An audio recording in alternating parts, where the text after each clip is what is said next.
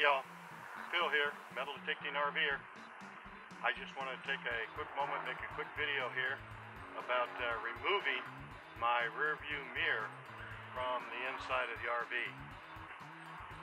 Now, the chassis comes with a rear view mirror installed.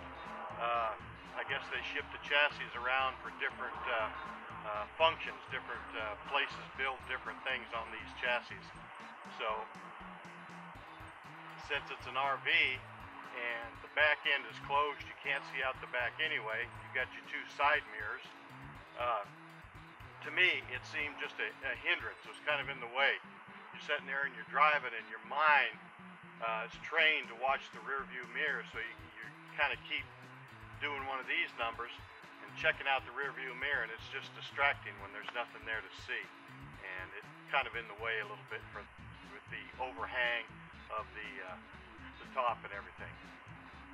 So to me, I wanted to remove it.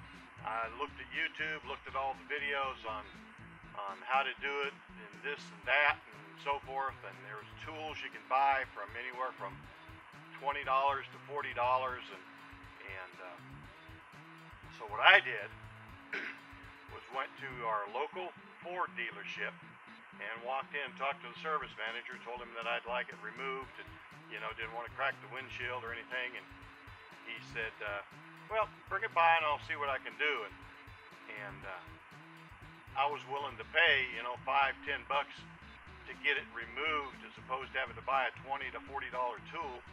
So he came out there and looked at it. Took him about 10 seconds with his little tool that he had to get up under there and pop it out, and didn't charge me a thing. So I thought that was really good. Now the only thing I have to do is remove the little metal piece, which I'll show you inside. So let's go inside and take a look. Okay, what I did was, like I said, I went to the Ford dealership place. The guy got inside here with his little tool. Looks like a big screwdriver. The end of it was bent a little bit, narrowed down on the tip. And he stuck it right in the bottom. Just pried a little bit and boom, off she came. Like I said, it took about 10 seconds, less than 10 seconds to get it off. And so now it's off and I can get rid of it. So I don't have that, in my view. Now next thing I have to do is take off this little bracket right here. And did some research on YouTube, of course, before I started all this. And YouTube, had quite a few videos on how to get the rear view mirrors off. And they ranged anywhere from sticking an Allen wrench up under there to a small straight slot screwdriver up under there, various different things. And they said, you could crack the windshield and stuff. So I didn't want to do that. That's why I took it to the Ford place. And he didn't charge me a thing, took it right off, quick. So now I've got to get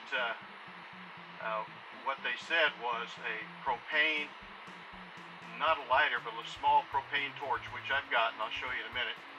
And turn it on and heat up the tab here, this little metal tab. Once it gets hot, that'll loosen the glue, and then you'll be able to take that right off. So let's get the equipment out and we'll get started. Okay, first thing you need is a little propane torch. Now the YouTube videos I saw said don't use a lighter, it doesn't get hot enough, but this is a little propane torch that I got at a local auto parts store. And watch which auto parts store you go to. I went to one and they had this little torch and it was $16. So I said, well, it seems expensive, but I'll get it. So I went ahead and bought it, and then I started reading the package. Of course, I should have read the package before, and it said you got to have the propane because it doesn't come with propane. So they didn't have any propane at the store, at that auto parts store. So I said, well, okay, I'll get it later. So I returned it. They gave me my money back and everything, and I left. Well, a few days later, I was going down the road, and there was an auto zone. So I says, let me see if they have that torch. So I zipped in the AutoZone and got in there. Got this torch there at the AutoZone, and they had the propane to fill it with. But what shocked the heck out of me was at that first auto parts store, and I'm not going to say what the name was, but they wanted $16 for this thing. At the AutoZone, this was only $6. So the huge difference, a terrible, terrible markup on the thing. So anyway, everything I've ever wanted vehicle-wise, AutoZone has always had it for me. So that's the auto parts store that I generally use. So take this propane torch, I'm going to light it up. I'm going to heat up this little bracket here. Theoretically, it should heat the glue behind it, and then this thing will just pop off. And they said to be sure to put towels down, because this thing obviously is going to get real hot, and if it falls on your plastic dash or something, it'll leave a mark on your dash. So I got 2 towels down here to catch it.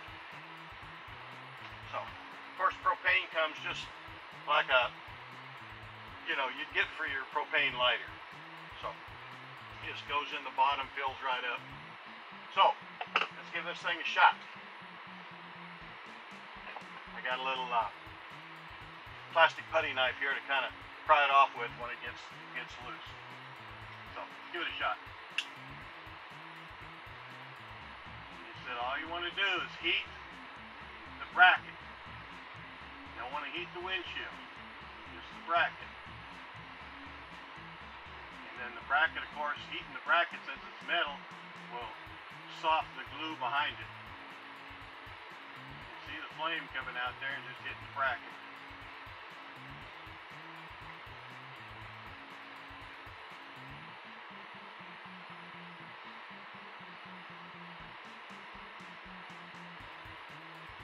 Maybe I need a little bit higher flame.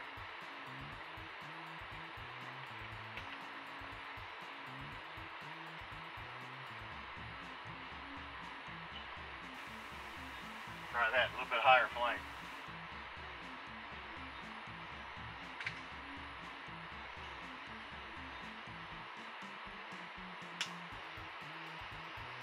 Yeah, that's better.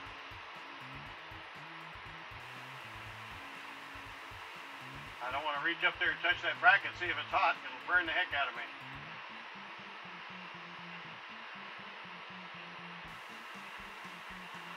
Got the window shade on the outside here to kind of block out some of that sun. I didn't want it to be all washed out in here, light. Just like that. You saw it. Just popped right off.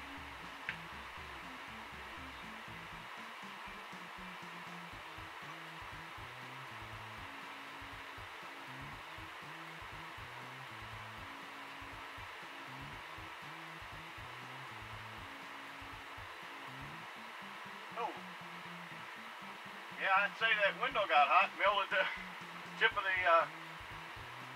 spatula thing here. But fortunately it landed on the, yeah, it is hot. It put a little scorch mark on the towel. I don't know if you can see it, but anyway, successful. Now, let me lock this thing. Okay, lock. Little cap on it says. Go. What it said to do next is take a single edge razor blade. I couldn't find any single edge razor blades, so hopefully I got the next best thing here. I got some knives for box cutters. It said be sure to use a new blade when you do this, so it doesn't scratch up the window, pitting the windshield and stuff. Thing's still hot. Scorch the other blanket too, or towel too.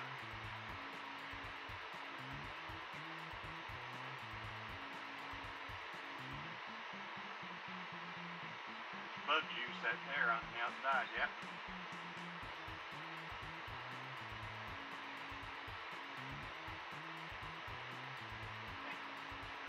more stuff on there from the putty knife than there was from the mirror.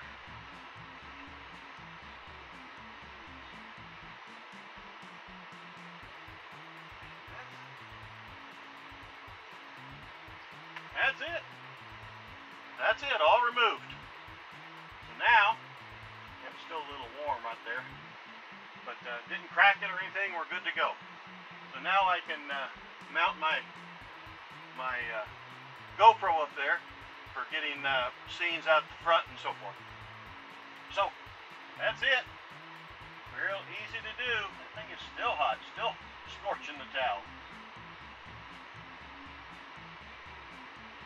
Alright, so until next time, travel safe, be safe, drone safe, happy hunting, good luck, and feel like